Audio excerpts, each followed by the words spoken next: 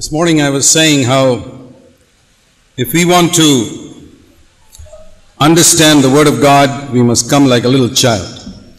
ఉదయకాల సమయంలో దేవుని వాక్యాన్ని మనం గ్రహించాలంటే చంటి బిడ్డ వలె ఎట్లా మనం మార్పు చెందాలో నేను మీతో చెప్తూ పంచుకుంటూ వచ్చాను. Because God reveals His truth to those who come like little babes. దేవుడు తన సత్యాలను ఎందరైతే పసి బాలుర వలె ఆయన చెంతకొస్తారో వారికి బయలుపరుస్తాడు. And it is because so many great preachers and scholars don't come like little babes that they don't understand the word of God.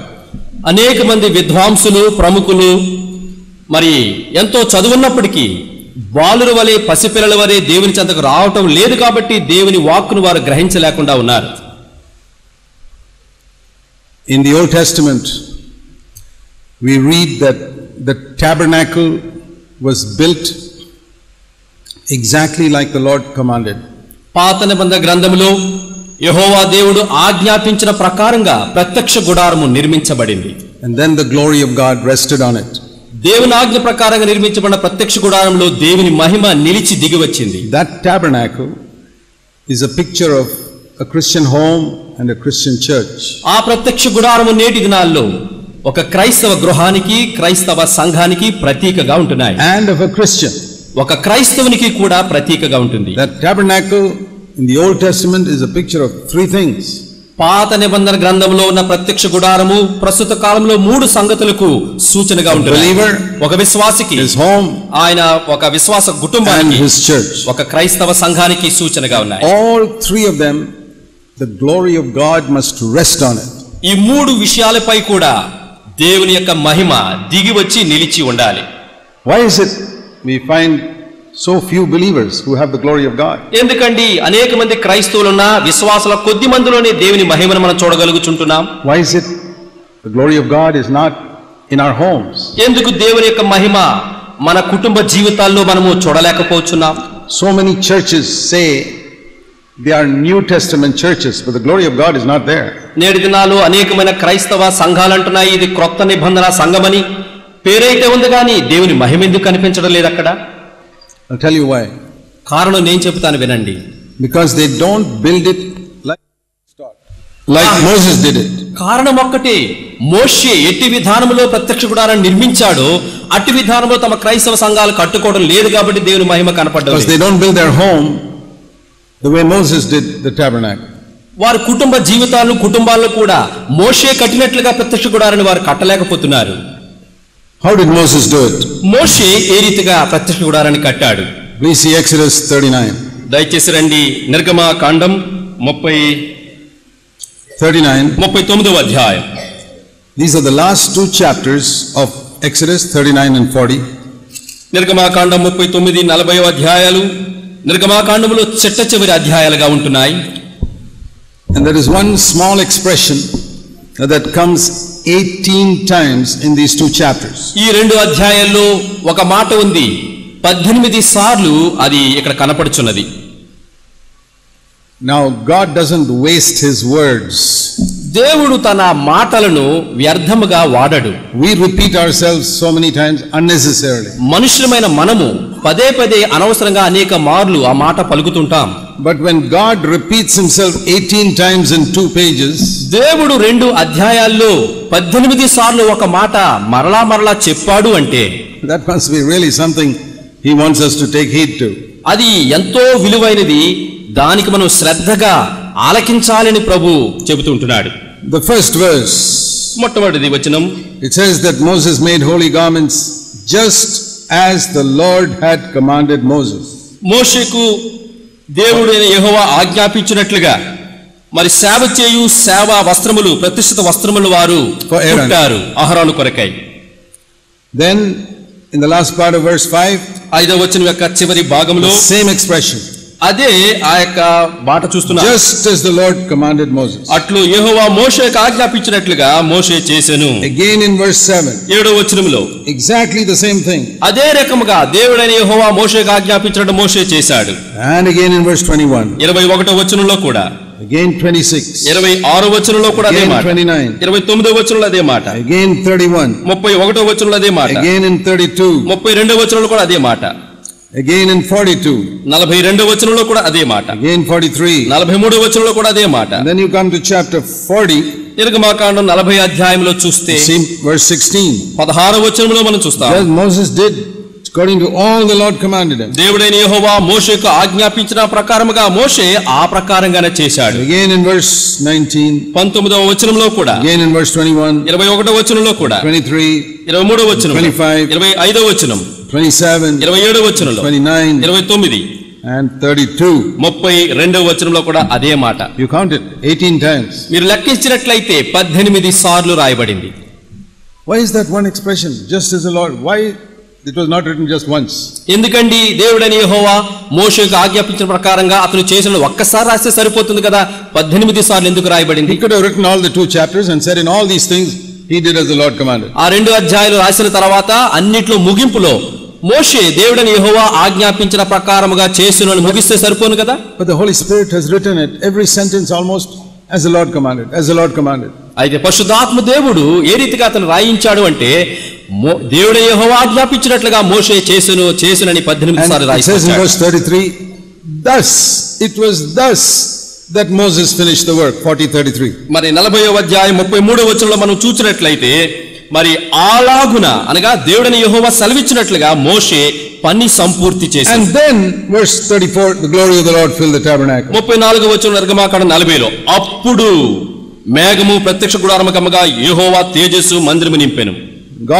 The Lord is the same yesterday, today and forever.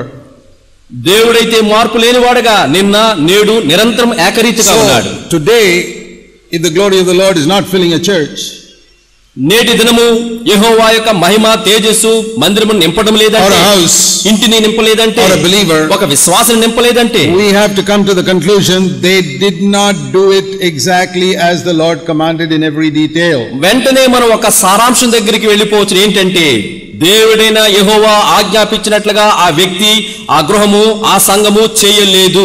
These things are written for our instruction. ఇవన్నీ మనకు బోధ కలుగుటకై రాయబడ్డాయి. Now what I want you to see here is this. ఇక్కడ మీరు నేను చూడగోరేది ఇదే. Moses was 80 years old when he built this tabernacle. ప్రత్యక్ష గుడారాన్ని మోషే నిర్మించినప్పుడు మోషే వయస్సు 80 సంవత్సరాలు. When he was 40 years old, 40 సంవత్సరాల వయసు ఉన్నప్పుడు he had studied in all the biggest colleges in Egypt. ఐగుప్తులో ఉన్నటువంటి పెద్ద పెద్ద విశ్వవిద్యాలయాల కళాశాలలో జ్ఞానమంతా చదివాడు.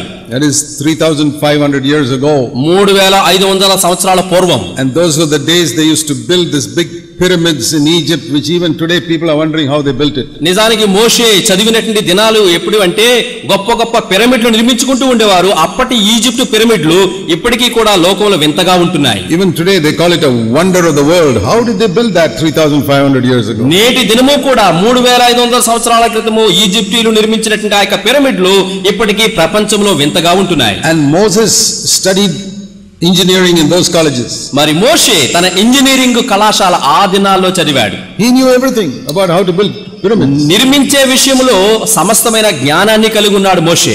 But he did not know how to build God's house. మరి పిరమిడ్ నిర్మించడం తెలుసు గాని దేవుని మందిరం ప్రత్యక్ష గుడారం నిర్మించడం మోషేకు తెలియదు. And if God had asked him at the age of 40 to build the tabernacle, మోషేకు 40 సంవత్సరాల వయసున్నప్పుడు దేవుడైన యెహోవా మోషే ప్రత్యక్ష గుడారం నిర్మించు అని అడిగితే he would have changed God's plan in so many ways. దేవుడి యొక్క ప్రణాళికను నమూనాను మార్చివేసి అనేక రకాలుగా మోషే తనకి ఇష్టమొచ్చినట్టు కట్టుండేవాడు. This tabernacle is a very simple design. ఎందుకంటే దేవుడు ఆజ్ఞాపించిన ప్రత్యక్ష గుడారం యొక్క నమూనా చాలా సరళమైన తేలికైనటువంటి ఆ యొక్క నమూనా. Moses would have said, this is not good enough. I'll make a grand structure like a pyramid. మోషే చెప్పుంటే వాడు దేవునికి, దేవా నీవు ఇచ్చిన నమూనా అంతగా బాగలేదు కానీ ఘనమైనటువంటి గొప్ప నమూనా నేను చేస్తాను, నేను కడతానని. Leave it to me, I'll do it. నీవు నాకు అప్పగించు, నేను నిర్మించి చూపిస్తాను. And he would have made a grand building.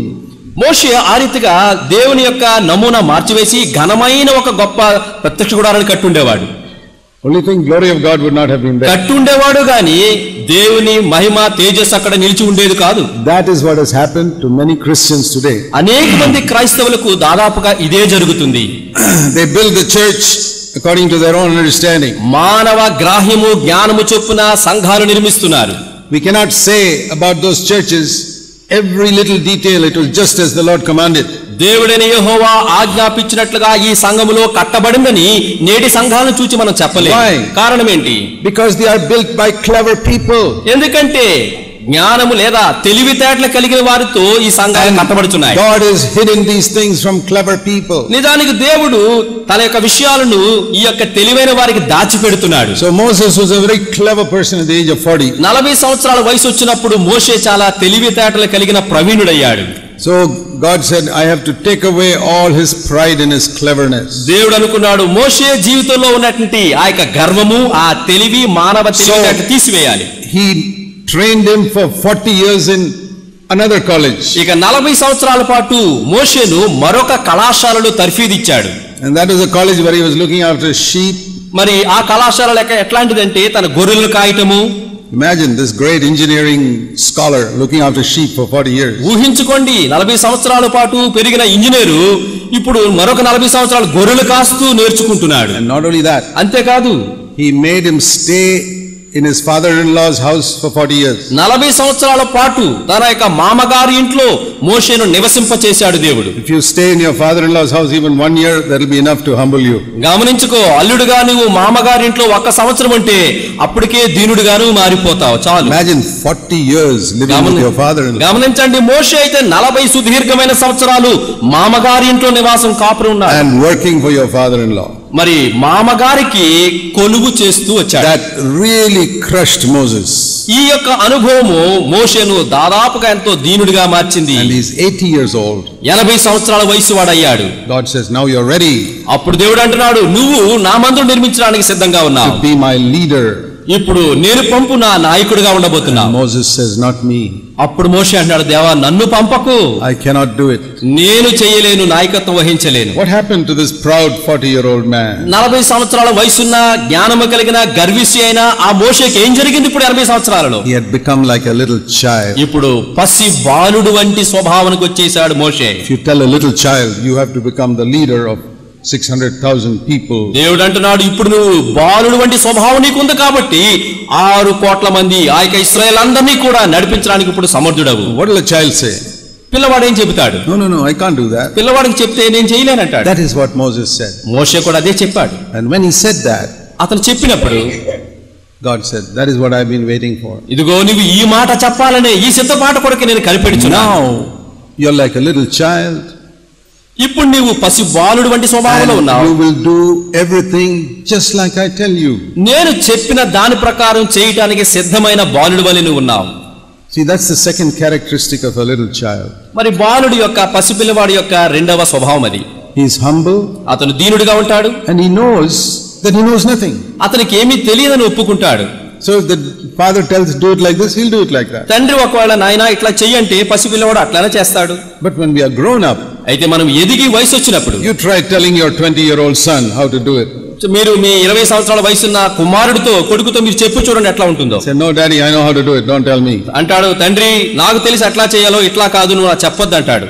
But you tell your 2-year-old, 2 సంవత్సరాల వయసున్న పిల్లవాడికి చెప్తే, so eager to learn because he knows nothing. అతనికి ఏమీ తెలియదు కాబట్టి తండ్రి చెప్పే ప్రతి మాట విని నేర్చుకోవడానికి ఇష్టపడతాడు. When you come to God's word like a little child, పసి బాలుడు వలె దేవుని వాక్యాన్ని చెంతకు నువ్వు వచ్చినప్పుడు, you will not modify it and think God does not know how to do it in the 21st century, I know better. కనుక నీవు పసిపిల్లవాడు మార్చలేడు, లేకపోతే యవనస్తుడు 21వ శతాబ్దంలో నాకు మార్చడం ఎట్లా వచ్చు అనే మాటలు బాలుడు పలకలేడు. No, you will say like a little child, Lord, I'll do it exactly like you said. పసి బాలుడు వలె వచ్చి, దేవా నువ్వు ఎట్లా చెప్పావో నీ ఆజ్ఞ ప్రకారంగా నేను చేస్తానంటాడు. Then the glory of God will be seen. అప్పుడే యెహోవా తేజస్సు మహిమ నిలబడుతుంది. This is what it means to when we say that the Lord is king over our lives. మన జీవితాలపై ఈ దేవుడని యెహోవాయే ఏకైక రాజు అనే మాటకు అర్థం అదే.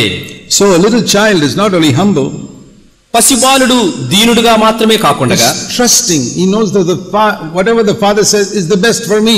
తండ్రి అయినటువంటి ఆ యొక్క తండ్రి చెప్పిన ప్రతి మాటను నమ్ముతాడు, ఆయన చెప్పిందే వేదవాకు మేలు అనుకుంటాడు. We were looking at Romans 12 verse how to find the perfect will of God.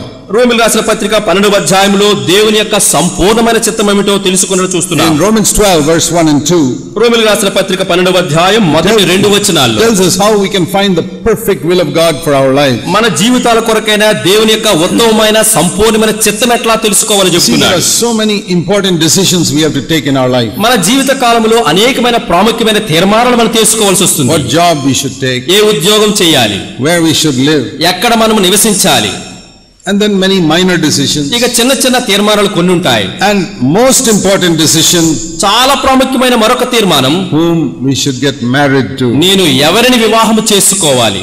So many people ruin their whole lives by marrying the wrong person. చాలా మంది మరి సరైనటువంటి వ్యక్తిని వివాహం ఆడని కారణంగా తమ కుటుంబ జీవితాన్ని నాశనం చేసుకున్నారు. Very, very important decision. వివాహం అనేది ఆ తీర్మానం చాలా ప్రాముఖ్యమైన తీర్మానం. Because that is one decision you cannot change after some time. నిజానికి ఈ తీర్మానం తీసుకున్న తర్వాత కొద్ది కాలానికి తిరిగి నువ్వు మార్చలేవు దానిని. The other decisions, even if you make a mistake, you can always change it afterwards. కొన్ని తీర్మానాలు తీసుకున్న తర్వాత కూడా ఒకవేళ బాగాలేదంటే మార్చుకోవచ్చేమో గాని. But if you made a decision, wrong decision in marriage, you can never change it. పెండ్లి అనే విషయంలో నువ్వు తప్పుడు తీర్మానం తీసుకుంటే దాన్ని నువ్వు సరిదిద్దుకోలేవు, మార్చుకోలేవు. So how to find the perfect will of God? ఇట్టి విషయాలలో దేవుని యొక్క సంపూర్ణమైన చిత్తము తెలుసుకున్నది ఎట్లు? First of all, I said Jesus must be king over our body. మొట్టమొదటిగా నేను చెప్పాను కదా, యేసుక్రీస్తే మన సర్వ దేహానికి ఏకైక రారాజుగా ఉండాలి. We give our tongue, our eyes, our hands to God. యేసుక్రీస్తు మనకు రారాజుగా ఉండాలంటే మన నాలుక, మన కన్నులు, మన చేతులు ఆయనకు అప్పగించి వాటిపై ఆయనే రాజుగా ఉండాలి. Every part of our body, మన దేహంలో ప్రతి అవయవము కూడా, Lord, it's all yours. దేవా ఇది నాది కాదు, నీదే, నీ సొత్తు. And then we have to give our mind to God also. ఆ తర్వాత మన యొక్క మనస్సును కూడా సంపూర్ణంగా దేవునికి అప్పగించాలి. Jesus must be king over our body and over our mind. యేసుక్రీస్తు మన సర్వ దేహానికి మాత్రమే కాదు మన మనస్సుకు కూడా ఆయన రాజు. The second thing mentioned in Romans 12 verse 2. రోమీయులకు రాసిన పత్రిక 12వ అధ్యాయం 2వ వచనంలో రాయబడిన రెండో విషయం. It says, be renewed in the spirit in your mind so that you can prove what is the perfect will of God. సంపూర్ణమైయున్న దేవుని చిత్తమేదో పరీక్షించి తెలుసుకున్నట్లు మీ మనస్సు మారి నూతన మగుట వల్ల రూపాంతరం పొందుడి. So the renewing of our mind is as we read the word of God. రూపాంతరం చెందినటువంటి మనసుతో దేవుని వాక్యాన్ని చదివితే, in the beginning when we are born we think like Adam. మనము జన్మించినప్పుడు ప్రారంభములో ఆదాము వలె ఆలోచిస్తూ ఉంటాం. And that's why we sin so easily. అందుకనే తేలికగా పాపం చేస్తుంటాం. Our whole thinking is like Adam. మన యొక్క తలంపు యావత్తు ఆదాము వంటి తలంపులే. And then when we are children we go to school. మనం పిల్లలుగా మారి పాఠశాలకు వెళ్ళినప్పుడు, and 90% of the children in the school are not born again. పాఠశాలలో ఉన్న 90% పిల్లలు తిరిగి జన్మించని వారు, more than 90%. 90 కంటే ఎక్కువ శాతం వారు they are all thinking in worldly ways. వారు ఎల్లప్పుడూ లోకరీతిగా ఆలోచిస్తుంటారు. And we mingle with them as little children for so many years in the school. వారితో పాటు కలిసి అనేక సంవత్సరాలు బడిలో మనం కాలం గడుపుతాం. And we also absorb those values into our mind. కనుక వారు లోకానుసారమైనటువంటి ఆ యొక్క విషయాలని మన మనస్సులో మనం దాచుకుంటాం.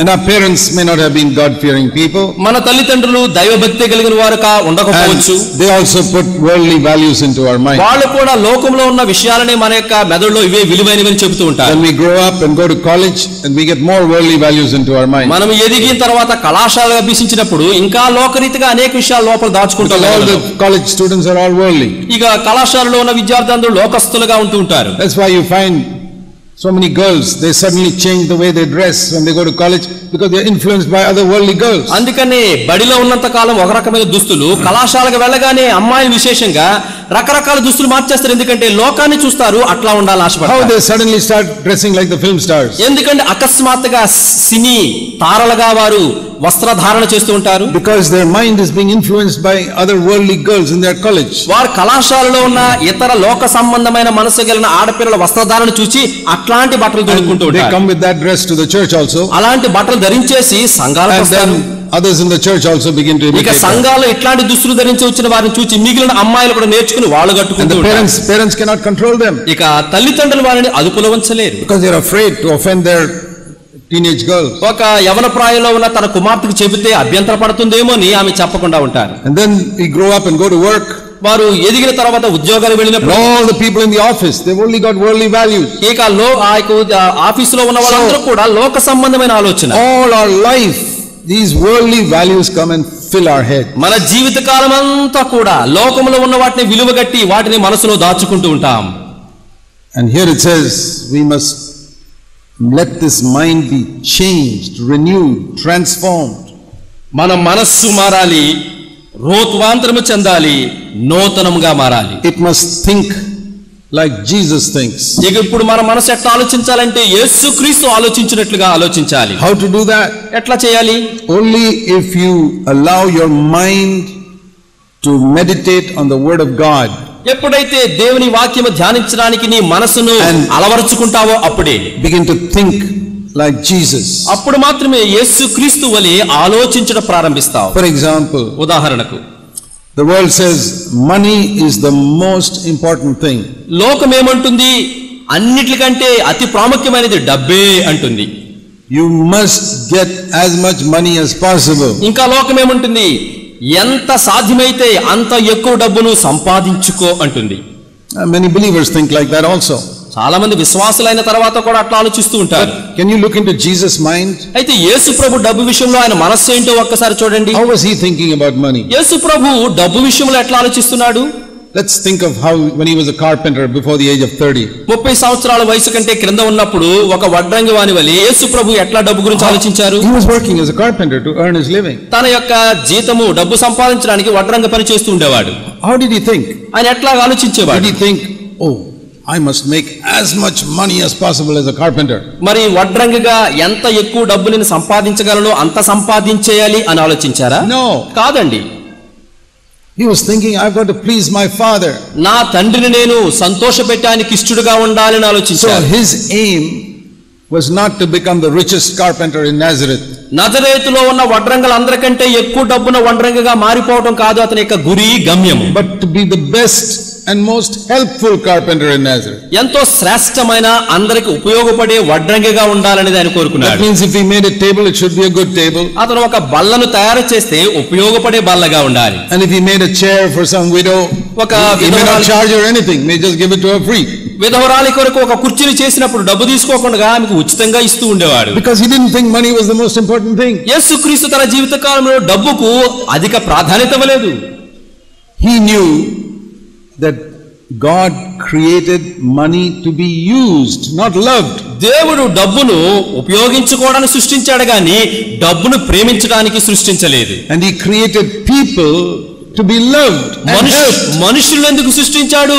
వారిని ప్రేమించడానికి, వారికి సహాయం చేయడానికి మనుషులు సృష్టించాడు. So he realized that God has given us money to use it and to help other people. దేవుడు మనకు డబ్బు ఎందుకు ఇచ్చాడు? ఇతరులకు సహాయపడడానికి, దానిని సరైన విధానంలో వినియోగించడానికి డబ్బు ఇచ్చాడు. That is how Jesus thought about it. యేసు ప్రభు వారి డబ్బు విషయంలో ఆలోచన అట్లాంటిది. That is not how the worldly people think. అది లోకస్తులు అనుకున్నట్లుగా అట్టి విధానం కాదు. They think money is to be collected and I must become very, very rich. లోకస్తులు ఏమనుకుంటారు? డబ్బు అంటేనా సంపాదించి ఎంత ఎక్కువైతే సంపాదించుకోవాలి. And the result is they lose out spiritually. ఇక దాని యొక్క పర్యవసానం ఎట్లా ఉంటుంది? డబ్బు అయితే వస్తుంది కానీ ఆత్మీయత అంతా కోల్పోతారు. I myself know many good brothers when they came to the church first. నాకు తెలుసు అనేక మంది మంచి ఆ యొక్క సహోదరులు మొట్టమొదటిసారిగా సంఘానికి వచ్చినప్పుడు, even in our churches, మా సంఘాలలో కూడా very poor, చాలా పేదవారుగా they ఉన్నారు. really loved the Lord. వారు ప్రభు నిజంగా ప్రేమించారు. They honored God. ప్రభుని గణపరిచారు. God, they grew in the Lord. వారు ప్రభునందు ఎదుగుతూ వచ్చారు. And they got good jobs. మంచి ఉద్యోగాలు దొరికాయి. And they became rich. ధనవంతులయ్యారు. And they got spoiled spiritually. ఆ ధనమైతే పెరిగింది కానీ ఆత్మీయంగా దరిద్రులయ్యారు. Why did that happen? ఎందుకు అట్లా జరిగింది? Money has a tremendous power to ruin you if it captures your mind. డబ్బు అనేది నీ మనస్సును గాని దోచుకుంటే నీ జీవితాన్ని సర్వనాశనం చేస్తుంది. I would put it like this. This is the best way to look at money. డబ్బును నేను ఈ రీతిగా చెప్తాను, అట్టి కోణంలో దాన్ని చూడాలి. Money is a good servant but a terrible master. డబ్బు అనేది ఒక మంచి దాసుడే గాని యజమానుడిగా మారితే మాత్రమే క్రూరమైన యజమానుడిగా మారతాడు. Remember that. అది మీరు జ్ఞాపకం చేసుకోండి. I'm not saying we don't need money. Jesus needed money even as a full-time worker. He needed money. మనకు డబ్బు వద్దు అని చెప్పడం లేదు. యేసు ప్రభువారు సంపూర్ణంగా సేవ చేస్తున్నప్పుడు అతనికి డబ్బు అవసరం వచ్చింది. డబ్బు అవసరమే. Judas Iscariot was keeping a bag of money for the use of those 12 disciples. ఇస్కారియోతు యూదా యేసుక్రీస్తు వారి శిష్యుడు, డబ్బు సంచిని పెట్టుకునేవాడు, డబ్బు వారికి వాడుతూ ఉండేవాడు. Jesus did not love money. అయితే యేసు ప్రభు డబ్బును వాడాడు గాని డబ్బును ప్రేమించలేదు. He used it. ఆయన వాడాడు. People in the world love money. లోకస్తులు ఏమంటారు? డబ్బును ప్రేమిస్తుంటారు. Jesus used money. యేసు ప్రభు డబ్బును వాడారు, ప్రేమించారు. If you are a Christian, నువ్వు క్రైస్తవుడివైతే ask yourself, నిన్ను నీవే ప్రశ్నించుకో. do you use money or do you love money? డబ్బును ప్రేమిస్తున్నావా? డబ్బును సద్వినియోగం చేస్తున్నావా? This is the change that must come in our mind. ఇట్లాంటి మనసు మారి రూపాంతరం అనేది మన జీవితంలో కలగాలి. When we first come to Christ, we love money. మనం మొట్టమొదటిసారిగా దేవుని జయంతికి వచ్చినప్పుడు డబ్బును ప్రేమించేవారు. Because it's our master. ఎందుకంటే డబ్బు మన యజమానుడిగా ఉండేవాడు. I told you how to find out if somebody is standing here is his servant or my servant. నేను ఇంతకు ముందే చెప్పాను కదా, ఎవరైనా ఒక మనుషుడు అక్కడ నిలబడితే నా దాసుడా సహోదరుని యొక్క దాసుడా అని ఎట్లా చెప్పాలి చెప్పాను. Very easy to find out. చాలా తేలిక కనిపెట్టడం. I say come here. సహోదరుడు అంటారు రా ఇక్కడికని. He says come here. నేను కూడా పిలుస్తాను నా దగ్గరికి రా అని. You can find out whose servant he is. ఎవరు మాటకు లోబడితే అతను దాసుడు అని చెప్పేస్తాం. Now here you are standing there. ఇదిగో ఇప్పుడు నువ్వు అక్కడ ఉన్నావు. God says come here. దేవుడు ఒక పక్క నిలబడి నువ్వు నా దగ్గరికి రా అంటున్నాడు. Money says come here. డబ్బు ఇక్కడ నిలబడి కాదు కాదు నా దగ్గరికి రా అంటుంది నిన్ను. Where do you go? నువ్వు ఎక్కడికి వెళ్తున్నావు? God says go to this place. దేవుడు అంటాడు నిన్ను గో నేను చెప్పిన ఆ చోటుకు పో. Money says go to this place. You can make more money there. లేదు లేదు నువ్వు అక్కడికి వెళ్ళి ఇంకా ఎక్కువ డబ్బు వస్తుంది అంటుంది. You can make more money there. ఇంకా ఎక్కువ లాభం వస్తుంది అంటుంది డబ్బు. God says you can serve me better here. ఇక్కడ దేవుడు ఏమంటాడు నువ్వు అక్కడికి వెళ్తే నాకు శ్రేష్టమైన దాసుడుగా ఉంటావు. Where do you go? ఎక్కడికి వెళ్తున్నావు నువ్వు? You answer that question. ఆ ప్రశ్న నీకు నీవే వేసుకోవాలి. Then you know immediately whose servant you are. అప్పుడు నీకే తెలిసిపోతుంది దేవుని దాసుడువా సిరికి సంపదకు దాసుడువా. God called you to go to one place to serve him. Money said come here, I'll give you more money. దేవుడు అంటున్నాడు నన్ను శ్రేష్టంగా సేవించాలంటే నేను చెప్పిన చోటుకు పో అంటాడు. డబ్బు అంటుంది నాకు ఇంకా డబ్బు కావాలంటే నేను చెప్పిన చోటుకు పో అని డబ్బు అంటుంది. Again and again and again you have made decisions like that in your life. కనుక నీ జీవితంలో పదే పదే ఇట్లాంటి తీర్మానాలు తీసుకోవాల్సి వచ్చింది, తీసుకుంటూ వచ్చావు. You may be an elder in your church. నీ సంఘంలో సంఘ పెద్దగాను ఉండొచ్చు. You can preach, sing, so many things. నువ్వు బోధించవచ్చు, అనేకమైన ఆ యొక్క మత సంబంధ కార్యకలాపాలు చేయొచ్చు. I'll tell you what nobody else tells you. అయితే ఎవరు చెప్పిన మాట ఒకటి ఉంది నీకు చెప్తాను. You are a servant of money. నీవు సిరికి డబ్బుకు దాసురాలవు, దాసుడు. Wherever money calls you, you go. ఎక్కడ డబ్బు నుండి పిలిస్తే అక్కడ పరిగెడుతున్నావు. God is secondary. నీ జీవితంలో దేవుడికి ప్రథమ స్థానం కాదు. And you don't have godly brothers to advise you. నీకు దైవ సలహాలు ఇచ్చే ఆ దైవ సహోదరుడు నీకు లేరు. You don't have a prophet to come and tell you you're going wrong. నీవు చేసేది తప్పు అని నీకు నొక్కి చెప్పే ప్రవక్తను నీవు కలిగి ఉండడం లేదు. And then that's how so many God's people go astray. అందుకే అనేక మంది దేవుని బిడ్డలైన వారు దారి తొలగి పక్కకు పోతున్నారు. They don't do just as the Lord commanded. దేవుడు తమకు చెప్పినట్లుగా వారు చేయటం లేదు. They do like all the worldly people tell them. లోక సంబంధమైన మనుషులు చేసినట్లుగా చెప్పినట్లు వారు చేస్తున్నారు. You can make more money here. నువ్వు ఎక్కడుంటే ఎక్కువ డబ్బు వస్తుంది నీకు. Now if you have made such a decision in your life, అట్లాంటి తీర్మానం నువ్వు జీవితంలో తీసుకుని ఉంటే be honest. నువ్వు యథార్థవంతుడిగా ఇప్పుడు మారు. It's wonderful to say one day the Lord will be king over all the earth. మరి సర్వలోకానికి దేవుడైన యెహోవా రాజుగా ఉంటాడు చెప్పడం తేలిక మంచిదే. That is all in the future. అది భవిష్యత్తులో జరగబోయేది. But say to the Lord, అయితే ప్రభుతో ఇప్పుడు నువ్వు చెప్పు, Lord, you are not even king over my mind. ప్రభువా నా జీవితానికి వదిలిపెట్టు, నా మనస్సు మీద నువ్వు రాజుగా లేనే లేవు. Money is the king in my mind. నా మనసుకు ఎవరు రాజో తెలుసా? డబ్బే నా జీవితానికి రాజు. What am I talking about the Lord being king over all the earth? సర్వలోకానికి సర్వభూమికి దేవుడైన యెహోవా రాజుగా ఉంటాడని ఇంకేం నేను చెప్పగలను? That is a good theme for a conference, but if it doesn't change your life, it's a waste of time. సభలకు పరిశుద్ధ సమాజ కూడికలకు చెప్పుకోవడానికి బాగుంటుంది కానీ నాకైతే డబ్బే రాజుగా ఉన్నాడు. It must begin in my mind. కనుక ఈ మార్పు మన మనసులో జరగాలి. That the Lord is the king of all things in my mind before he becomes king over all the earth. సర్వలోకానికి సర్వభూమికి దేవుడైన యెహోవా రాజుగా మారేదానికి ముందుగా నీ మనసుకు నా మనసుకు దేవుడు రాజుగా మారాలి. That is why we don't find the perfect will of God. అందుకనే దేవుని యొక్క సంపూర్ణమైన చిత్తం తెలుసుకోలేకపోతున్నాం. We can say I prayed and I prayed and I prayed and I found the will of God. ప్రజలు చెబుతూ ఉంటారు, నేను ప్రార్థించాను, ఎక్కువ ప్రార్థించాను, ప్రభు చిత్తం తెలుసుకున్నానంట. And I'll say, I got a verse also. ఆ తర్వాత వాళ్ళు అంటారు, ఇదిగో బైబిల్లో ఒక వచనం కూడా ఉంది. Some verse which says you shall go there. కనుక ఏదో ఒక వచనం వెతుక్కుని పోయి మనం అట్లా చేస్తాం. It's because you wanted to go there, you found that verse. నువ్వు అక్కడ వెళ్ళిపోవాలని ఉంది కాబట్టి లోపల అలాంటి వచనం ఏరుకున్నావు. Don't fool yourself by quoting verses in the Bible. బైబిల్లో ఉన్న వచనాన్ని ఎక్కడో దగ్గర తీసుకుని నిన్ను నీవే మోసగించుకోకు. See, I can use an example to tell you that. ఉదాహరణ నేను దానికి వివరించడానికి చెప్పగలను. Supposing there's a boy. ఉదాహరణకు ఒక బాలుడున్నాడు. And he is very much in love with one girl called Grace. ఆ యవనస్తుడు గ్రేస్ అనే అమ్మాయి ప్రేమలో పడ్డాడు. He wants to marry her. ఆ అమ్మాయిని పెళ్లి చేసుకోవాలనుకుంటున్నాడు. And he says, oh God, please show me your will. వెంటనే ఈ అబ్బాయి ఏం చేస్తాడు, దేవా ఈ గ్రేస్ విషయంలో పెళ్లి కొరకు నీ చిత్తము నాకు చూపించు. And he sees one day in the Bible, my grace is sufficient for you. మరి బైబిల్లో ఒక దినము చదువుతుంటే నా కృప, గ్రేస్, నా కృప నీకు చాలును అని చదువుతాడు. He says, God has shown me his will. అమ్మయ్యా, అడిగినట్లుగా కృపను దేవుడు నాకు ఇచ్చి దేవుని చిత్తం బయలుపరిచేశాడు. He tells his parents, ఇక వెంటనే అమ్మా నాతో చెప్పాడు, God has shown me 2 Corinthians 12:9. This girl is 2 కొరింథీ 12వ అధ్యాయం 9వ వచనం ప్రకారంగా ఆ కృపను నాకు దేవుడు భారీగా ఇచ్చేస్తున్నాడు అని చెప్తాడు. It's all a deception. ఇది మోసం. He wants to marry her, so he finds some verse. ఇక అమ్మాయిని పెళ్లి చేసేవాడు ముందే తీర్మానం తీసేసుకున్నాడు, సహాయంగా వచనాన్ని ఎన్నుకుంటున్నాడు. Now here's another story. మరొక కథ ఉంది, చెబుతాను. There's one boy. ఒక యవనస్తుడున్నాడు. His father wants him to marry some girl called Grace. మరి ఆ అబ్బాయి యొక్క తండ్రి మరి కృప అనే ఒక అమ్మాయిని పెళ్లి చేసుకోవాలి, గ్రేస్ అనే అమ్మాయిని పెళ్లి చేసుకోవాలని కోరాడు. He doesn't like her face and doesn't want to marry her. ఈ యవనస్తుడికి ఆ గ్రేస్ అంటే గాని ఆ అమ్మాయి ముఖం అంటే కూడా ఇష్టం ఉండదు. He's also looking for some verse to escape from this marriage. ఎట్లాగా ఈ గ్రేస్ లో నుంచి తప్పించుకోవాలని చెప్పి సహాయార్థమై వచనం వెతుకుతున్నాడు. So he reads. ఆయన చదువుతున్నాడు, my grace is sufficient for you. నా కృప నీకు చాలును. He says, I got the answer. ఇదిగో నాకు దేవుడి చిత్తం He tells తెలిసిపోయింది. his father, తండ్రితో చెప్తాడు యవనస్తుడు, God has told me, దేవుడు నాతో అన్నాడు, his grace is enough for me, I don't need this grace. దేవుని గ్రేస్ కృప నాకు సరిపోతుంది, ఇంకా ఈ గ్రేస్ నాకు అవసరం లేదంటాడు. See, from the same verse people can get two different. చూడండి, ఒకే దేవుని వచనంలో నుంచి రెండు రకాలుగా వారు దేవుని చిత్తాన్ని చెబుతూ ఉంటారు. Why? ఎందుకండి We are deceiving ourselves. మనలను I found the perfect will of God. దేవుని యొక్క సంపూర్ణ చిత్తము తెలుసుకునే విషయంలో మనలను మనమే మోసపుచ్చుకుంటున్నాం. If you want to find the perfect will of God, దేవుని యొక్క సంపూర్ణ చిత్తము తెలుసుకోగోరితే, it is not by looking for these verses. ఇదిగో మనకు సహాయార్థమైన వచనాలు వెతకడంతో సరిపోదు. By shutting our eyes and opening the Bible and putting our fingers over కనుక there. పూర్తి Bible అంతా కూడా మూసేసి కళ్ళు మూసేసుకుని తెరిచేసి ఒక వేలు పెట్టేస్తే అది కాదు దేవుని చిత్తం.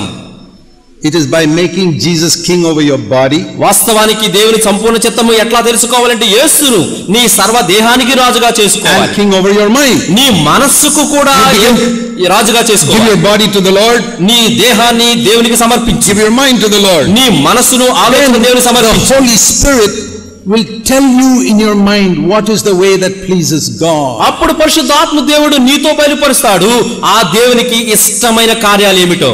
You don't need a verse in the Bible. అప్పుడు నీకు దేవుని యొక్క పరిశుద్ధ గ్రంథములో వచనం అవసరం లేదు ఇక. Because that is very deceptive. You will find what you want. ఎందుకు? అది మోసగింపుగా ఉంది. నువ్వు కావాల్సిన వేలు పెడితే దొరికేస్తుంది నీకు అక్కడ. But when the Holy Spirit tells you from within, ఎప్పుడైతే నీ అంతరంగంలో ఉన్న పరిశుద్ధాత్మ దేవుడు నీతో పలుకుతాడు, you have surrendered your body and your mind to the Lord. నీ మనస్సును నీ దేహాన్ని సంపూర్ణంగా క్రీస్తుకు లోపరిస్తూనే పరిశుద్ధాత్మ మాట్లాడతాడు. So how do I renew my mind?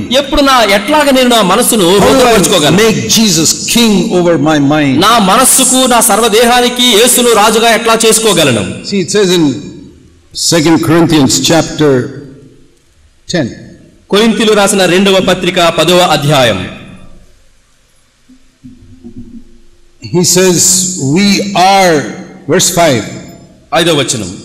We are destroying speculations and every lofty thing raised up against the knowledge of God. We are taking every thought captive to the obedience of Christ. 2వ కొరింథీయులు 10వ అధ్యాయం 5వ వచనం. మేము వితర్కములను దేవుని గూర్చిన జ్ఞానమును అడ్డగించు ప్రతి ఆటంకమును పడద్రోసి ప్రతి ఆలోచనను క్రీస్తుకు లోబడినట్లు చెరపట్టి. There are so many high things in the world which are against the knowledge of God. దేవుని జ్ఞానాన్ని అడ్డగించే అనేకమైన దుర్గాలు, ఎత్తైన కోటలు, గోడలు చాలా ఉన్నాయి. Seeking the honor of men. మనుషుని యొక్క ఘనత మెప్పు కోసం, pursuing after money, డబ్బు వెనక మనం పరిగెత్తడం, living for the pleasures of sin, ఈ పాప సుఖభోగాల కొరకు జీవించటం. All these high things, ఇవన్నీ కూడా ఎత్తైన దుర్గములుగా ఉంటున్నాయి. We have to destroy it. ఇవన్నిటిని కూడా మనము పడద్రోయాలి. I'm going to destroy all those high thoughts which are against the knowledge of God. దేవుని జ్ఞానాన్ని అడ్డగించే ప్రతి ఆటంకముగా దుర్గములుగా ఉన్న వీటన్నిటిని కింద పడద్రోయాలి. Take them all captive to the obedience of Christ. వీటన్నిటిని కూడా క్రీస్తు ఆలోచనకు లోబడినట్లుగా చెరపట్టాలి.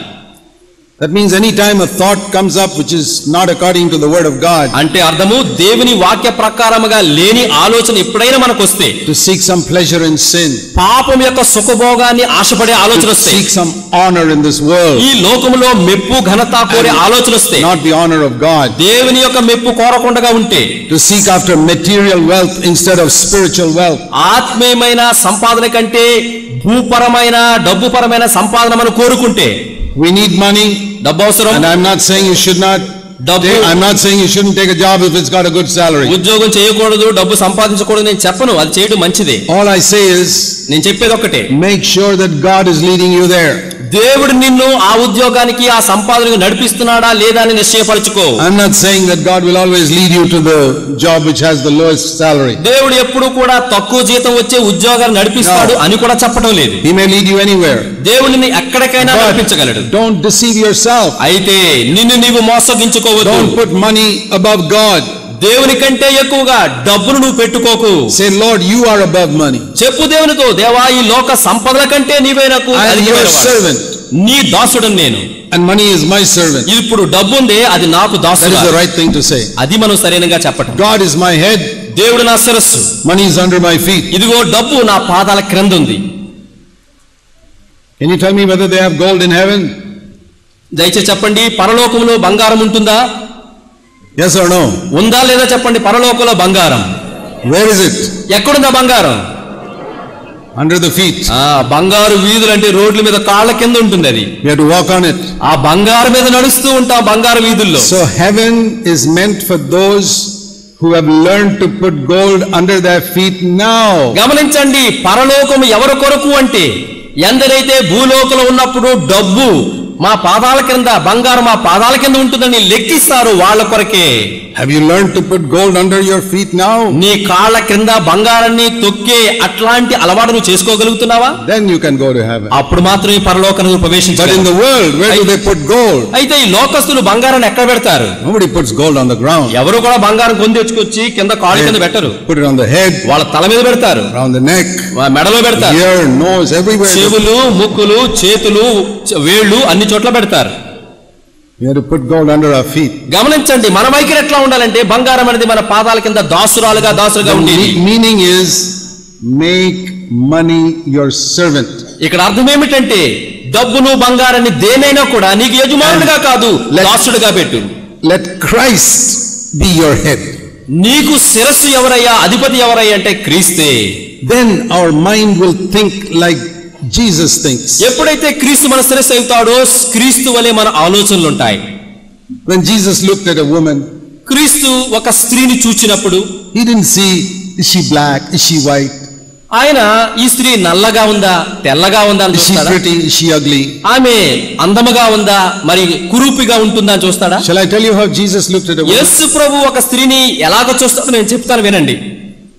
A sinner who needs to be saved. ఒక స్త్రీని యేసు ప్రభు చూచినప్పుడు ఇదిగో ఒక పాపి, రక్షకుడు అవసరమైన ఒక పాపిగా చూస్తాడు స్త్రీని. Everybody in the world he looked at like that. కనుక ఈ లోకంలో ప్రతి ఒక్కరిని యేసు ప్రభు ఆ దృష్టితో చూచారు. Rich people, ధనికులు, a sinner who needs to be saved. వారు చూచినప్పుడు వీళ్ళు కూడా పాపులే, వీరికి రక్షణ అవసరం. Beggar, మరి దరిద్రులైన భిక్షకులు, a sinner who needs to be saved. వీళ్ళు పాపులే, వీరికి రక్షణ అవసరం.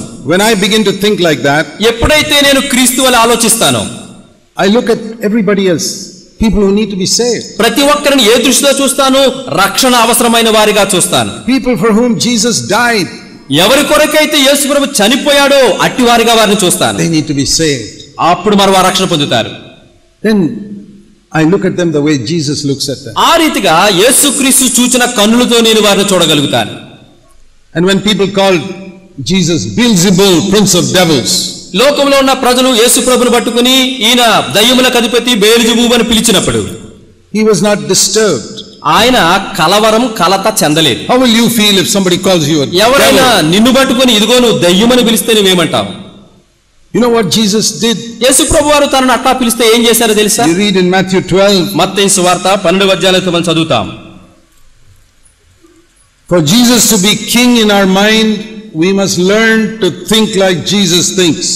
క్రీస్తు మన మనసులకు రాజుగా ఉండగోరితే క్రీస్తు వలె మనం ఆలోచించడం నేర్చుకోవాలి. Matthew 12:22. మత్తయి సువార్త 12వ అధ్యాయం 22వ వచనం. There was a demon possessed man who was blind and dumb. దయ్యం పట్టినట్టు ఒక మనుషుడు ఉన్నాడు, అతడు గుడ్డివాడు మోగవాడై ఉన్నాడు. And Jesus cast out the demon, he could speak and see.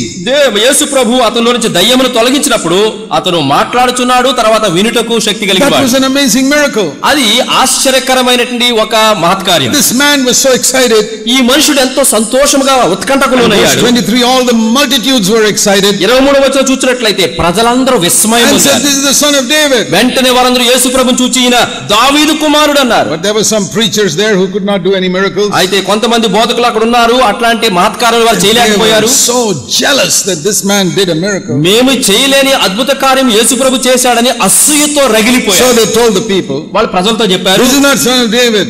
ఇదిగో మీరు అంటున్నారు యేసు ప్రభుని, ఈయన దావీదు కుమారుడు కాడు. Beelzebub, prince of devils, verse 24. 24వ వచనంలో ఇతను దయ్యములకు అధిపతి అయిన బేలుజెబూబు అంటున్నాడు. Because they were jealous. వారు అసూయపడ్డారు. When we serve the Lord, మనము ప్రభువును సేవించినప్పుడు, and God uses you mightily, దేవుడు నిన్ను బలమైన పాత్రగా వాడుకుంటే, there will be many people who are jealous of you. నీ చుట్టుపక్కల అనేక మంది అయ్యో దేవుడు ఎంత ఘనంగా వాడుకుంటున్నానని నిన్ను చూసి అసూయపడతారు. Pull you down. వారు వెంటనే నిన్ను కిందకి తొక్కాలని చూస్తారు. Call you the devil. వారు నిన్ను దయ్యమా అని పిలుస్తారు. False teacher. తప్పుడు బోధకుడు అంటారు. I know people have called me all types of names. ఇక చాలా మంది ప్రజలు ఈ లోకంలో నన్ను అన్ని రకాల పేర్లు పెట్టి పిలిచారు. Devil, దయ్యమని, son of a devil, మరి దయ్యము కుమారుడని, terrorist, మరి ఉగ్రవాదని, and false teacher, మరి తప్పుడు బోధకుడని, false prophet, తప్పుడు ప్రవక్తని, antichrist, క్రీస్తు విరోధి అని, the snake's head. మరి సర్పం యొక్క శిరస్సు అని. I just laugh at it all. వాళ్ళు ఇట్లాంటి బిరుదులు పెట్టినప్పుడు వారిని చూసి నవ్వాను. Jesus said, యేసుప్రభు అన్నాడు, if they called the head of the family prince of devils, how much more they will call the members of his family. ఇంటి యజమానుడికి వారు మరి బయల్జెబూబుని పిలిచినట్లయితే ఇంటిలోని కుమారులకు వారు ఏమని పేరు పెట్టి పిలుస్తారు. So what did Jesus give them in return? వారికి ఏమి బదులుగా యేసుప్రభు ఇచ్చాడు? When people call you a devil, ప్రజలు నిన్ను దయ్యమని చెప్పి పిలిచినట్లయితే what do you say? నువ్వేం చెప్తావు వాళ్ళకి? Do you want your mind to think like Jesus? నీ మనస్సు యేసుప్రభు వారి మనసు వలె ఆలోచించాలని కోరుచున్నావా? It's very easy to understand how to think like Jesus. యేసు వలె ఆలోచించడం తెలుసుకోవడం చాలా తేలిక. Read the Gospels and see how he responded to people. ప్రజలు ఇట్లాగా నిందించినప్పుడు యేసుప్రభు ప్రతిస్పందన ఏంటో సువార్తలు చదివి తెలుసుకో. When they called him a devil, దయ్యమని చెప్పి ప్రభువును పిలిచినప్పుడు, prince of devils, మరి దయ్యముల అధిపతిని పిలిచినప్పుడు what did he say? మనేమన్నారు? Verse 32. 32వ వచనం. If you speak a word against the Son of Man, it is forgiven. చూడండి, మనిషి కుమారుని విరోధంగా మీరు మాట్లాడితే పాప క్షమాపణ కలదు. Forgiven. అది పాప క్షమాపణ క్షమించబడుతుంది. So when people call us the devil, what should we give in return? ప్రజలు మనల్ని పట్టుకుని దయ్యమని పిలిస్తే మనము వారికి ఎట్లా ప్రతిస్పందించాలి? Forgiveness. వారిని క్షమించాలి. Many years ago, when I was a young servant of the Lord, అనేక సంవత్సరాల క్రితము నేను యవ్వనస్తుడిగా ఉండి దేవుని సేవిస్తున్నప్పుడు all these people were calling me all types of names in their jealousy of my ministry. నా పరిచర్యను చూసి అసూయపడి రకరకాల పేర్లు పెట్టి నన్ను పిలుస్తూ వచ్చారు. I saw in the scripture లేఖన భాగాలు నేను చూచాను that when Miriam spoke against Moses, she got leprosy. పాత నిబంధన గ్రంథంలో మోషేను చూచి అసూయపడిన ఆయన అక్కైన ఆ యొక్క మిరియాము అసూయపడి నిందించినప్పుడు ఆమెకు కుష్ఠరోగం వచ్చింది. When people made fun of Elisha, saying you're a bald man, the bears came and ate them up. ఎలీషాను చూచి నువ్వు బోడగుండువాడున్నప్పుడు ఎలుగుబంట్లు వచ్చి అటు వారిని మింగివేశాయి. It's severe judgment if you speak against a servant of God. దేవుని యొక్క దాసునికి వ్యతిరేకంగా మాట్లాడితే ఘోరమైనటువంటి శిక్ష ఉంటుంది. Miriam got leprosy. మిరియాముకైతే కుష్ఠరోగము. People who criticized Elisha got bears eating them up. మరి ఆ ఎలీషాను నిందించిన వారికైతే ఆ ఎలుగుబంట్లు వచ్చి మింగివేశాయి. And Korah and all who rebelled against Moses, they went straight to hell. మోషేకు విరోధంగా లేచినటువంటి కోరహు వారందరూ కూడా భూమి నరవిడిచి వారు మింగివేయబడ్డారు. And now we see the greatest servant of God, Jesus Christ. ఇదిగో శ్రేష్టమైన గొప్ప దేవుని దాసుడు యేసుక్రీస్తు. They called him the devil. అతన్ని పట్టుకొని అంటున్నారు నువ్వు దయ్యమని. What did they get? వారికి ఏది రావాలి? Leprosy, కుష్ఠరోగమా, bears eating them up, ఎలుగుబంట్లు వారిని త్రీవేయాలా, going to hell, లేకపోతే నరకంలో పడుకోవాలా? ఏం లేదు. What did they get? వారికి ఏం దొరికింది? Forgiveness. పాప క్షమాపణ దేవుడు వారికి బదులుగా So the Lord asked me, కనుక మనం అడగాలి, You want to follow Moses or Elisha or Jesus? నీవు మోషేను లేదా ఏలీయాను లేదా యేసు ప్రభు ఎవరిని వెంబడించగోరుతున్నావు? When people speak against you, ప్రజలు నీకు విరోధంగా మాట్లాడితే you want them to get leprosy, కుష్ఠరోగం వచ్చేయాలని కోరుతావా వాళ్ళకి? or to go to hell, లేకపోతే నరకంలో పడిపోవాలని కోరుకుంటావా? or to be forgiven? లేకపోతే పాప క్షమాపణ పొంది వారు రక్షణ పొందాలని కోరుతావా? I said, I want to follow Jesus. యేసు ప్రభువుని నేను ఉండగోరుచున్నాను. I want to forgive them. వారిని నన్ను నిందించే వారిని క్షమించగోరుతాను. To think like Jesus and not think like Moses and Elisha. ఎప్పుడైతే ఇతరులను నిన్ను నిందించే వారిని క్షమిస్తావో క్రీస్తు లాంటి ఆలోచన కలిగి ఉంటున్నావు. That is just one example. అది ఒక మంచి ఉదాహరణ. To always think like Jesus. That is the meaning of Jesus being king over my mind. ఎల్లప్పుడూ క్రీస్తు వలె ఆలోచించుటయే క్రీస్తు నా మనసుకు రాజు అని పలుకుట్లో అర్థం. I'll give you another example. మరొక ఉదాహరణ చెప్తాను. Thinking like Jesus. యేసు వలె ఆలోచించుట. That is how we can find the perfect will of God. ఈ రీతిగా ఆలోచించినప్పుడే దేవుని సంపూర్ణ చిత్తం తెలుసుకోగలుగుతాం. You remember at the Last Supper, మరి మీరు జ్ఞాపకం చేసుకోండి, యేసు ప్రభువు యొక్క చిట్ట చివరి ప్రభురాత్రి భోజనంలో the Lord arranged for one man to allow them to use his one room in his house. కనుక ఒక మనుషుని యొక్క ఇంటిని వాడుకోవడానికి దేవుడు ఒకరిని వాడుకున్నారు. He said, please arrange a table for 13 people. అయ్యా మేము 13 మంది వస్తున్నాము, మా కొరకు బల్లను సిద్ధపరచు, some food, బస్కాను సిద్ధపరచు, ఆహారము, some bread and wine. తర్వాత రొట్టె ద్రాక్షరసం సిద్ధపరచు. And that man did it. ఆ మనుషుడు యేసు ప్రభు చెప్పినట్లు చేశాడు. Now in all the Jewish homes, యూదుల యొక్క కుటుంబాలలో ఇళ్లలో they always kept a bucket of water near the door. యూదుల యొక్క ఇళ్లకు వెళితే వారి ఇంటి బయట బకెట్ నీళ్లు పెడతారు. And you know, they all used to come with their chappals and they would take off their chappals and their feet were all dirty. వారి యొక్క మరి ఆ యొక్క మట్టి రోడ్ల మీద నడుచుకుని వచ్చినప్పుడు కాళ్ళకు చెప్పులకు మట్టి అంటుకుపోతుంది. Because the roads were not like tarred roads, they're all dirty muddy roads. ఇశ్రాయేలు వీధులు మనకున్న తార్ రోడ్ లాంటివి కాదు, అవన్నీ కూడా ధూళితో నిండిన రోడ్లు. So these rich people always had some slaves to wash everybody's feet at the door. ఈ డబ్బున్న యూదులందరికీ కూడా మరి ఒక దాసులు ఉంటూ ఉండేవారు, వారు వచ్చిన వాళ్ళు కాళ్ళు కడగడానికి సిద్ధంగా ఉండేవారు. But Jesus had told this man, I don't want any people in the room. కనుక యేసు ప్రభు వారు ఆ మనుషుడు ఏమన్నాడు, ఆ గదిలో వేరే వారు నాకు ఉండవద్దు అన్నాడు. So he didn't even keep a servant there. ఏ దాసుని కూడా యజమానుడు అక్కడ పెట్టలేదు. But he kept the bucket of water and the towel there. అయితే ఒక బకెట్ నీళ్లు అక్కడ పెట్టాడు, ఒక తువాలు పెట్టాడు. So everybody came with their dirty feet. 13 మంది అందరూ కూడా మురికి కాళ్ళతో వచ్చారు. They look around, there is no servant. అక్కడ కాళ్ళు కడగడానికి ఆ ఇంట్లో దాసుడు ఎవరు కనపడడం లేదు వీళ్ళకి. So they all sat at the table. వారందరూ బల్ల మీద కూర్చున్నారు. Now who's going to wash the feet? ఇప్పుడు వారు కాళ్ళు కడిగేవారు ఎవరు? And Peter is thinking, I am the leader, I am not going to wash anybody's feet. పేతురు అనుకుంటున్నాడు, ఏ సందర్భం వచ్చినా మాట్లాడేవాడిని ముందుగా నేను నాయకుడిని, నేను కడగకూడదు అనుకున్నాడు. John and James, they say, oh, we are relatives of the high priest, we can't wash people's feet. యోహాను యాకోబులు అనుకుంటున్నారు, మేము ప్రధాన యాజకుని యొక్క నెలవైన వాళ్ళము, బంధువులమే, మేము కడుగుతే ఎలాగనుకున్నారు కాళ్ళు. And Matthew says, I am chartered accountant, I cannot wash anybody's feet. ఇక మత్తయి అనుకున్నాడు, నేనైతే చార్టర్డ్ అకౌంటెంట్ కదా, గొప్పోడిని, మనుషుల పాదాలు కడగకూడదు నేను. Everybody is a big man. ప్రతి ఒక్కరు వారి దృష్టిలో మేము గొప్పవాళ్ళమంటే గొప్పవాళ్ళం అనుకున్నారు. So Jesus says, I am the only one who is nobody. ఇక వారి యజమానుడైన యేసుక్రీస్తు అనుకున్నాడు, వీళ్ళందరూ గనులైతే నేను ఒక్కడేనమాట తక్కువ వాడను. Okay, then I am the slave, I'll wash everybody's feet. సరే, నేనే బానిసనైతే నేనే వారి పాదాలు కడుగుతాను. That is the mind of Christ. అది క్రీస్తు వంటి మనస్సు. To always think of yourself as the least important person in the room. నీ చుట్టూ ఉన్న ఆ గదిలో ఉన్న వారందరికంటే కూడా నేనే ఘనహీనుడను, తక్కువ వాడను అనుకోవటమే క్రీస్తు వంటి ఆలోచన. Ready to do any dirty job for my brothers and sisters. నా సహోదరి సహోదరుల కొరకు ఎంత తక్కువ స్థాయి పని అయినా కూడా, మురికితో కూడిన పనైనా కడిగే పనైనా చేయడానికి సిద్ధపడమే క్రీస్తు లాంటి మనస్సు. How do you become a member of a church? సంఘంలో సభ్యుడిగా నువ్వు ఎట్లా మార్చబడగలవు? Many churches they say you must agree with our doctrinal statement and sign. చాలా సంఘాల్లో నువ్వు సభ్యుడిగా కోరితే వాళ్ళు అంటారు, మాకు చాలా డాక్ట్రిన్స్ ఉన్నాయి, సిద్ధాంతాలు ఉన్నాయి, చదువు, అంగీకరించు, సంతకం పెట్టు అంటారు. Some churches you have to pay a membership fee every month. కొన్ని సంఘాలు వాళ్ళు ఏమంటారు, మా సంఘంలో సభ్యుడిగా ఉండాలంటే ప్రతి నెల ఇంత డబ్బు కట్టాలి, కట్టు, అప్పుడు సభ్యుడు అంటారు. You know what I say in our church? మా సంఘాలు నేనేం చేస్తానో తెలుసా, ఏం చెబుతానో తెలుసా? You must be willing to clean the toilets.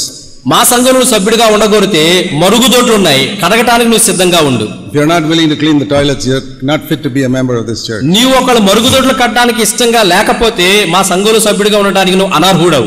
I have cleaned the toilets in my church and I am ready to clean it today also. నేను నా సంఘంలో మరుగుదొడ్లు నేను కడుగుతున్నాను, ఇప్పుడు కూడా కడగడానికి సిద్ధంగా ఉన్నాను. We are all servants. మనమందరము దాసులు. That is the mind of Christ. అది క్రీస్తు వంటి మనసు. Nobody is a big man to complain about this, that and the other. కనుక ఇక్కడ అక్కడ ఇలాంటి నెపాలు నేరాల మాపడం ఆ గొప్పవారు ఎవరు లేరు, అందరూ దాసులే. Don't wait for other people to serve you. నిన్ను సేవించడానికి నీకు సేవ చేయడానికి వేరే వారు ఎక్కడున్నారో చూడకు. Say, Lord, I am a servant here. I have no complaint against anybody. దేవుని దగ్గర పోయి చెప్పు, దేవా నేనే దాసుని, ఎవరి మీద నాకు ఎటువంటి నెపాలు నేరాలు లేవు. If you have a complaint against somebody, ఎవరి మీదైనా ఏమైనా నెపము నీకు ఉన్నట్లయితే that shows you are not a servant. అంటే అర్థము నీవు దేవుని దాసుడవు కావు. We must be servants. మనము దాసుల వంటి వారంగా ఉండాలి. I'll tell you how the Lord taught me that in our church also. In another way. నా సంఘములో నాకు వేరొక రీతిగా దేవుడు ఎట్లా నేర్పాడో మీతో చెప్తాను వినండి. Our Sunday service we start at 9:30 in the morning. ఆదివారం ఆరాధన సేవా కార్యక్రమం 9:30 ఉదయం ప్రారంభిస్తాం. So I was in the military, so I always go there at 9:30. నేను మిలిటరీలో పనిచేసిన వాడిని కాబట్టి మరి సమయాన్ని పాటించి 9:30కే ఉంటాను. I go there, very few people are there. నేను 9:30కే అక్కడ పోతే చాలా కొద్ది మంది వచ్చి ఉంటారు అక్కడ. Some people will come 9:45, 10 o'clock, 10:15. కొంతమంది పావు గంట అయ్యాక, కొంతమంది అరగంట అయ్యాక అట్లా వస్తారు. I used to be very disturbed in my spirit. నా యొక్క మనస్సులో ఆత్మలో చాలా కలవరపడుతూ ఉండేవాడిని, ఎందుకు ఇలా ఆలస్యంగా వస్తున్నారని. See, in the military, if the general is coming, we are all there on time. చూడండి, మిలిటరీలో అయినట్లయితే జనరల్ వచ్చాడు అనుకోండి, అందరూ కూడా సమయానికి వచ్చి నిలబడాలి అక్కడ. Here Jesus is coming and they don't come on time. యేసు ప్రభు సంఘంలోకి వచ్చి కూర్చుంటుంటే వీళ్ళు ఎవరు రావడంలో సమయానికి రావడం లేదు. Very disturbed. చాలా నేను మరి కలవరపడేవాడిని. And I said, Lord, this is not good. I must come to rest in my heart. కనుక ప్రభుతో చెప్పాను, ప్రభువా ఇది సరిగా లేదు, నేను సమాధాన స్థితిని పొందాలి. So I tried all types of tricks. అన్ని రకాల ప్రయత్నాలు నేను ఉపయోగించాను. I used to say, how many of you take your children late to school? నేను అడిగేవాడిని, మీ తల్లిదండ్రులైన మీలో ఎంతమంది మీ పిల్లలను బడికి ఆలస్యంగా తీసుకెళ్తారు అడిగాను. 8:30 school means you'll be there at 8:30. 8:30 school అంటే 8:30 మీరు అక్కడ ఉంటారు గేట్ దగ్గర. Church is at 9:30, you come at 10 o'clock. సంఘము 9:30కి రావాలి ఆరాధన కంటే మీరు 10:30కి వస్తున్నారు. You are more afraid of the principal of the school than about God. ఆ బడికున్న ప్రిన్సిపల్ అంటే మీకు భయం ఎక్కువ గానీ ఈ గుడిలో ఉన్న క్రీస్తు అంటే భయం తక్కువ మీకు. It still made no difference. They still came late. ఎట్లాగా నేను చెప్పినా వారిలో మార్పు లేదు, రావాల్సిన సమయానికి ఆలస్యంగా వచ్చేవారు. I said, Lord, I give up. ప్రభువా నేను ఇంకా వదిలిపెట్టేస్తాను నీకే. Then the Lord brought my heart to rest. అప్పుడు దేవుడు నా హృదయానికి నెమ్మది తీసుకొచ్చాడు. You know how? ఎట్లాగా తెలుసా? He said, ఆయన అన్నారు, you are a servant. నీవు ఈ సంఘానికి వస్తున్న ప్రజలకు దాసుడవు. You are not the Lord of this house. ఈ ఇంటికి మందకు నీవు ప్రభువు కావు. You are a servant in the house. దేవుని ఇంటిలో నీవు దాసుడవు. Supposing you are a servant in some king's palace. మరి ఒక రాజా భవంతిలో నువ్వు ఒక దాసుడుగా ఉన్నావు అనుకో. The king says breakfast at 9:30. మరి అక్కడ నీకు చెప్పబడుతుంది రాజుకు 9:30కు అల్పాహారం పెట్టాలి. Servant must be there with the table ready and దాసుడు త్వరగా అక్కడ ఉండాలి. 9:30కి అన్ని సిద్ధపరిచి ఉండాలి. 9:30. 9:30కి. And if the king comes at 10 o'clock, రాజు ఒకళ్ళు 9:30 కాకుండా 10 గంటలకు వస్తే servant cannot say, why are you late? ఇక దాసుడు రాజును పట్టుకొని 9:30 అని చెప్పావు, 10కి ఎందుకు వచ్చావు అని అడగలేడు. No, he cannot say anything. అట్లా అడగలేడు అసలు. Servant must come at 9:30. దాసుడు 9:30 అంటే 9:30 కంటే ఉండాలి. The Maharaja and Maharani can come 10 o'clock, 10:30 whenever they like. ఇక మహారాజులు మహారాణులు వారు 10-10:30 కూడా వస్తూ ఉంటారు. So the Lord said, ప్రభు అన్నారు, your church has got many Maharajas and Maharanis. నీవు నా దాసుడువు కానీ నీ సంఘంలో అనేక మంది మహారాజులు మహారాణులు ఉన్నారు. You are the servant. నీవు మాత్రం దాసుడు. You go there in time. నువ్వు మాత్రం సమయానికి 9:30కు పో. Let the Maharajas and Maharanis come whenever they like. మహారాజులు మహారాణులు దయగలిగినప్పుడు వాళ్ళ సమయానికే రాని. One day, ఒకరోజు some of them will become servants, then they will come on time. వా రాజులు రాణులు కొంతమంది దాసులుగా మారతారు, అప్పుడు గుర్తించి సమయాన్ని పాటించి వస్తారు. Then my heart came to rest. ప్రభు నాతో పలికినప్పుడు నా మనస్సుకు నెమ్మది కలిగింది. Now I'm not disturbed what time anybody comes. ఇక ఎవరు ఏ టైంకి వచ్చినా నాకు కలవరం లేదు, ఆ సమాధానం శాంతి ఉంది. That's just an example. అది ఒక ఉదాహరణ. See, that's how Jesus was. యేసు ప్రభువారు ఆర్టీ స్థితిలో ఉంటూ ఉన్నారు. See Luke 22. దయచేసి రండి లూకా సువార్త 22వ అధ్యాయం. Luke 22. లూకా సువార్త 22వ అధ్యాయం. Verse 14. 14వ వచనం. When the hour came, Jesus was at the table. Luke 22:14. లూకా సువార్త 22వ అధ్యాయం 14వ వచనం. ఆ గడియ వచ్చినప్పుడు ఆయన పంక్తిని కూర్చుండెను. Jesus is always there on time. సమయానికి యేసు ప్రభువారు మరి అక్కడ ఉంటూ ఉన్నారు. When the hour came, Jesus was there. ఆ గడియ వచ్చినప్పుడు యేసుక్రీస్తు అక్కడ ఉన్నారు. Lord, I am your servant. I will also be there. దేవా, నేనైతే నీ దాసుడను, నేను కూడా సమయాన్ని పాటించి అక్కడ The ఉంటాను. apostles were there, it says. ఇక్కడ ఆ వచనం అంటుంది ఆయనయు ఆయనతో కూడా అపోస్తలులు అక్కడ ఉన్నారు. I'm not saying that every time you come late you are a Maharaja. కనుక నేను మీతో ఇట్లా చెప్పడం లేదు, మీరు ఆలస్యంగా వచ్చిన ప్రతిసారి మీరు మహారాజు అని చెప్పడం లేదు. So in our world things are so different. You may have missed the bus. ఈ లోకంలో పరిస్థితులు తారుమారుగా ఉంటాయి. నువ్వు రావాల్సిన బస్సు ఒక్కడ నువ్వు పోగొట్టుకున్నావేమో, Your scooter may have got a flat tire. లేకపోతే నువ్వు వచ్చే స్కూటరు ఆ యొక్క tyre పాడైందేమో, Or last minute the baby wanted to go to the toilet. లేకపోతే చివరికి బయలుదేరితే అతని చంటి బిడ్డ మరి బాత్రూమ్ పోదామని చెప్పి అన్నదేమో. So many reasons. చాలా కారణాలు ఉండొచ్చు నీ ఆలస్యానికి. We don't judge anybody. అందును బట్టి ఎవరికి మీ తీర్పు So తీర్చడం that లేదు. is not my point. అది నా అంశం కాదు. My point is not coming to the meeting on time. మరి సమయానికి రావటం అనేది అంశం కాదు. My point is have the attitude of a servant towards everybody else. ప్రతి ఒక్కరి విషయంలో నీవు దాసుని స్వభావము మనస్సు కలిగి ఉన్నావా? And don't judge anybody. ఎవరికి తీర్పు తీర్చకు. That's very important. ఇది చాలా ప్రాముఖ్యమైనది. If you come to the meeting on time కూడికకు సమయానికి వస్తే and you judge all the other people, then you're committing a bigger sin. ఆలస్యంగా వచ్చిన వారందరికీ తీర్పు తీర్చు ఉంటే పెద్ద పాపం చేస్తున్నట్లు లెక్క. నువ్వు You're not here to judge why he has not come on time. ఆయన ఎందుకు సమయానికి రాలేదు తీర్పు తీర్చడానికి నువ్వు లేవు ఇక్కడ. He can answer to God, not to you. ఆయన దేవునికి సమాధానం చెప్తాడు, నీకు కాదు. But it's a wonderful thing to allow our mind to think like Jesus thinks. యేసు ప్రభు ఆలోచించినట్లుగా మన మనసు కూడా ఆలోచించడం అనేది ఒక అద్భుతమైన విషయం. To have compassion for people who are suffering. శ్రమలు పొందుతున్న వారి ఎడల దయ చూపించే యేసుక్రీస్తు మనసు కలుగునట్టు అద్భుతమైన విషయం. To try and think, I try to think like this. నేను ఇట్లా ఆలోచిస్తూ ఉండేవాడను. If somebody's child dies, ఎవరైనా ఒక ఇంట్లో ఒక పసిబిడ్డ మరణిస్తే, I say, Lord, if that is my child, నేను ప్రభుతో చెప్పేవాడిని, ప్రభువా చనిపోయిన బిడ్డ నా బిడ్డ అయితే how will I feel? నేను ఎట్లాగా దుఃఖించేవాడను. I want to try and comfort that person with that type of feeling. దేవా నాకు అట్లాంటి అనుభూతిని ఆ అనుభూతితో బాధపడేవారిని నేను ఆదరిస్తాను. And supposing one person is the only earning member in his family and he loses his job. ఒక కుటుంబంలో డబ్బు సంపాదించే జీతం సంపాదించే ఒకే ఒక మనుషుడు అతను కూడా చనిపోతే, and I say, Lord, how can I help him? మరి ప్రభువా నేను అట్లా వారికి ఎట్లా సహాయపడగలను? I want to think if I am only earning member in my family and I lose my job. ఇదిగో ఆ యొక్క కుటుంబంలో డబ్బు సంపాదించేవాడు ఒక్కడే, అతనికే ఉద్యోగం పోయింది, అట్లాగా నేను ఆలోచించేవాడను. Jesus was always thinking about how other people are in need. ఇతరులు అవసరాల్లో ఎట్లాగా ఆలోచిస్తారో అట్లాంటి ఆలోచన క్రీస్తు ప్రభు కలిగి ఉండేవారు. That is how he came from heaven. అట్టి విధానంలోనే పరలోకం విడిచి భూమికి వచ్చాడు. When he was in heaven, ఆయన పరలోకంలో ఉన్నప్పుడు he saw all the people on earth suffering so much, మనుషులందరూ భూమి మీద ఎన్నో శ్రమలు పడటం అని చూచారు, deceived by the devil, దయ్యము చేత మోసగించబడ్డారు. and he had it so wonderfully happy in heaven. పరలోకంలో క్రీస్తు అయితే ఎంతో అద్భుతమైన మహిమలో సుఖంగా ఉన్నారు. He had a great longing, I've got to bring these people where I am. పరలోకంలో క్రీస్తు శ్రమలు పడుతున్న మనుషులు చూచి ఎంతో వేదన కలిగి ఇదిగో వారిని కూడా నా స్థాయికి తీసుకుని He was రావాలి. thinking, how can I bring these people here to enjoy this wonderful heaven? శ్రమలు పాలవుతున్న ఈ మనుషులను నేనున్న పరలోకానికి ఎట్లా తీసుకురావాలని ఆలోచించారు క్రీస్తు. That's how he came to this earth. అందునిమిత్తమే ఆ రీతిగా భూలోకానికి దిగి So వచ్చారు. that with a lot of suffering, so that he can bring us to heaven. శ్రమలు పడుచున్న వారి పక్షంగా అనేక శ్రమలు పొంది శ్రమ నుంచి వారిని పరలోకానికి తీసుకువెళ్తున్నాడు. If your mind begins to think like Jesus, యేసు క్రీస్తు వంటి హృదయం కలిగి ఆయన మనసు వలె నువ్వు ఆలోచిస్తూ ఉంటే that's how you will think. అప్పుడు నువ్వు కూడా అట్లా ఆలోచిస్తావు. You see so many people in the world miserable, trying to get forgiveness of sins by going to this temple, that place, this place, and their sins are not forgiven. లోకములో అనేక మంది మనుషులు ఉన్నారు, తమ చేసిన పాపమును బట్టి విశ్రాంతి లేక పాప క్షమాపణ కావాలని ఈ దేవాలయము ఆ గుడి ఈ గుడి పరిగెడుతూ ఉంటున్నారు. And they are giving money to deceivers. మరి మోసగాళ్ళకు డబ్బులు ఇస్తుంటున్నారు. They're going dipping in some river to get forgiveness. వారు పాప క్షమాపణ కావాలని కనపడిన నదిలో మునిగి తేలుతున్నారు. Say, Lord, I got it also freely. ప్రభువా నాకైతే ఈ పాప క్షమాపణ ఉచితంగా ఇచ్చావు. How can I give it to them? అయ్యా నువ్వు నాకు ఇచ్చిన ఈ రక్షణ ఉచితంగా నేను ఎట్లా ఇవ్వగలను? Help them to hear this message.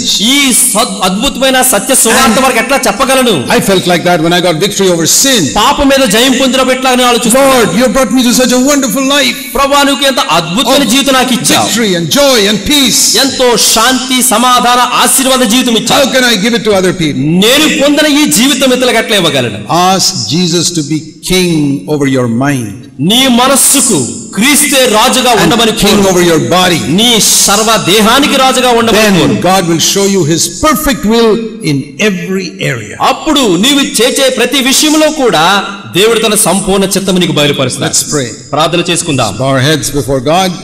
మన యొక్క శిరస్సులు దేవుని సన్నిధిలో మరి ఉంచుదాం. Say, Lord, I want you to be king over my body, king over my mind. ప్రభువా, నీవు నా యొక్క మనసుకు నా దేహానికి రాజుగా ఉండాలని నేను కోరుచున్నాను. I want you to be king over my whole life. నా సర్వ జీవితానికి నీవే నా రాజుగా ఉండాలని కోరుచున్నాను. I want to do everything as the Lord has commanded in his word. దేవుడు తన వాక్కులో ఎట్లా ఆజ్ఞాపించాడో ఆయన ఆజ్ఞాపించిన ప్రకారంగా అంతా చేయాలని కోరుచున్నాను. In my life, in my home and in my church. నా జీవితంలో, నా కుటుంబంలో, నా సంఘములో, so that the glory of God can rest upon me. దేవుడైన యెహోవా తేజస్సు అక్కడ నిలిచినట్లుగా నాకు సహాయపడు. Heavenly Father, పరలోకమున మా తండ్రి, help us to do according to your will. నీ చిత్త ప్రకారముగా చేయనట్లు మాకు సహాయపడండి. To present our body as a living sacrifice. మా యొక్క దేహములను సజీవమైన బలియాగముగా నీకు అర్పించుటకు సహాయపడండి. Be renewed in our mind. మేము మనసు మారి రూపాంతరపడినట్లు సహాయపడండి. Pray in Jesus' name. యేసు నామమున ప్రార్థించి వేడుకొనుచుంటున్నాము తండ్రి. Amen.